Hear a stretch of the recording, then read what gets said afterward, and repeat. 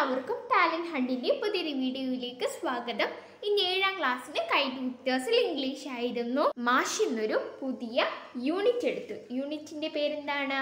Rhythms of life. 4ാമത്തെ യൂണിറ്റായ rhythms of life. അതായത് rhythms എന്ന് പറഞ്ഞാൽ താളങ്ങൾ. ലൈഫ് ജീവിതം, ജീവിതത്തിന്റെ താളങ്ങൾ.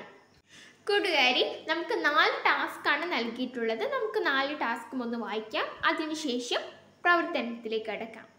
Task 1, write something about your mother. നിങ്ങളുടെ അമ്മയെക്കുറിച്ച്, നിങ്ങളുടെ ഉമ്മയെക്കുറിച്ച് കുറച്ച് കാര്യങ്ങൾ എഴുതാനാണ് പറയുന്നത്. കൂട്ടുകാർക്ക് ഒരുപാട് കാര്യങ്ങൾ എഴുതാനുണ്ടാവും, എന്നാലും കുറച്ച് കാര്യങ്ങൾ എഴുതാനാണ് പറഞ്ഞിട്ടുള്ളത്. 2ാമത്തെ task, prepare A thank you card for your mother to be given on mothers day. Mothers ഡേയിൽ, അതായത് അമ്മമാരുടെ ദിനത്തിൽ നൽകാനായി നിങ്ങളൊരു താങ്ക് യു കാർഡ്, നന്ദി പ്രകാശിച്ചുള്ള ഒരു ഗ്രീറ്റിംഗ് കാർഡ് തയ്യാറാക്കാനാണ് പറഞ്ഞിട്ടുള്ളത്. അടുത്ത ചോദ്യം, prepare thank you card for your teachers.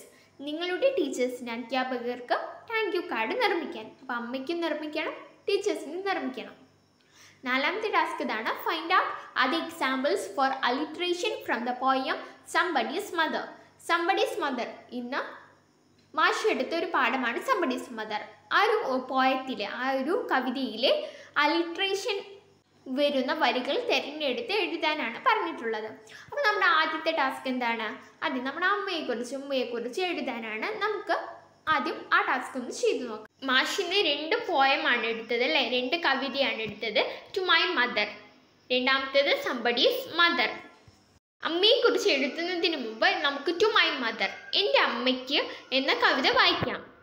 Today's your natal day, sweet flowers I bring, mother accept I pray my offering, and may you happy life and longest bliss, receiving as you give great happiness. എന്താണ്? ഇന്ന് അമ്മയുടെ ജന്മദിനമാണ് അല്ലേ, അമ്മ പിറന്ന ദിവസമാണ്, അമ്മയുടെ പിറന്നാളാണ്. അപ്പോൾ മകൻ എന്താണ് സമ്മാനം, ജന്മദിന സമ്മാനമായി നൽകുന്നത്? അത് സ്നേഹപ്പൂക്കളാണ്. മകന് പറയുന്നത് എന്താണ്? സ്നേഹപ്പൂക്കളാണ് എൻ്റെ ജന്മദിന സമ്മാനം. അമ്മയുടെ ദീർഘായുസ്സിനും സന്തോഷത്തിനും വേണ്ടിയാണ് എൻ്റെ പ്രാർത്ഥന. പകരം എന്താണ് അവൻ ചോദിച്ചത്? അത് അമ്മയുടെ വലിയ സ്നേഹവും സന്തോഷവും എനിക്ക് നൽകിയാലും എന്നാണ് പറഞ്ഞത്. അവൻ അമ്മയ്ക്ക് സ്നേഹപ്പൂക്കൾ നൽകി, എന്നിട്ട് അമ്മയുടെ ദീർഘായുസ്സിനും സന്തോഷത്തിനും വേണ്ടി പ്രാർത്ഥിച്ചു. പകരം അവൻ ചോദിച്ചത് എന്താണ്? അത് അമ്മയുടെ വലിയ സ്നേഹവും സന്തോഷവും അല്ലേ.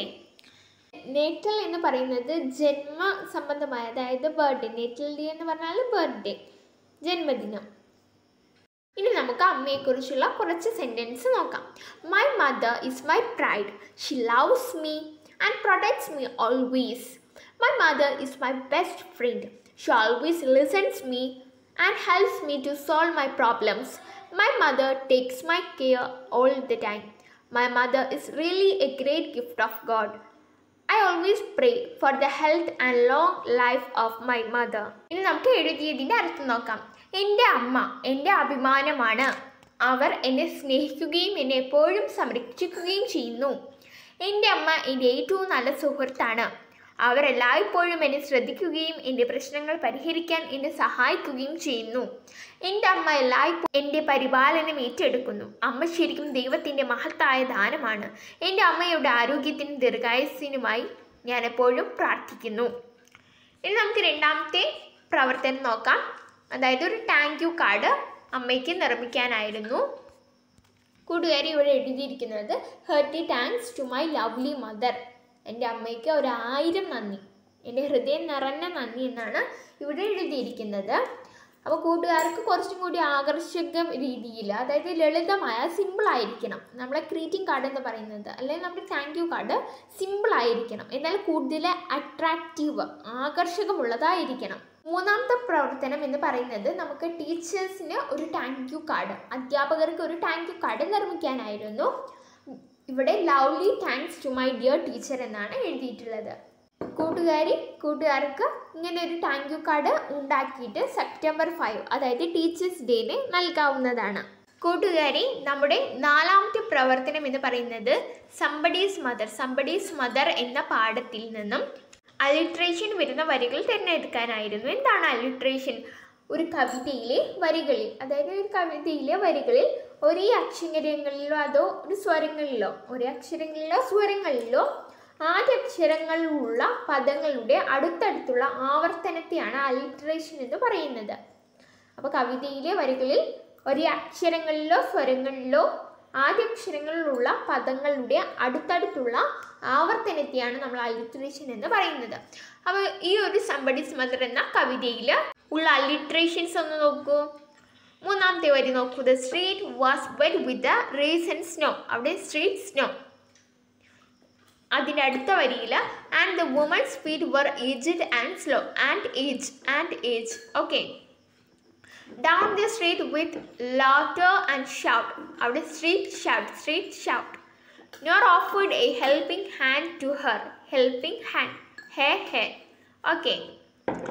അടുത്തത് her aged hand on his strong young arm. Aged arm. അടുത്തത് she placed and saw without hurt or harm. Harm. അടുത്തത് his young heart happy and well content. Heart happy. She's somebody's mother, boys, you know. She some. I hope some fellow will lend a hand. Hope hand. Who is somebody's son and pride and joy. Some son. Okay. കൂട്ടുകാർക്ക് ഈ video ഉപകാരപ്പെട്ടെന്ന് കരുതുന്നു. ഉപകാരപ്പെട്ടെങ്കിൽ like ചെയ്യാനും മറ്റുള്ള കൂട്ടുകാർക്ക് share ചെയ്യാനും നിങ്ങളുടെ അഭിപ്രായങ്ങളും നിർദ്ദേശങ്ങളും കമൻറ്റ് ബോക്സിലൂടെ അറിയിക്കാനും മറക്കരുത്. മറ്റൊരു വീഡിയോയുമായി നമുക്ക് വീണ്ടും കാണാം. Thank you for watching this video.